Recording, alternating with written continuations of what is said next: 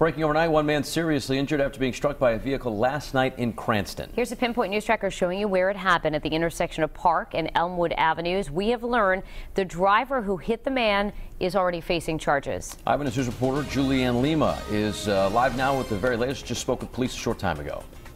Well, Danielle and Patrick, Cranston police tell us the victim was in a crosswalk when he was hit. He's now at Rhode Island Hospital in very critical condition, and that driver is at the police department.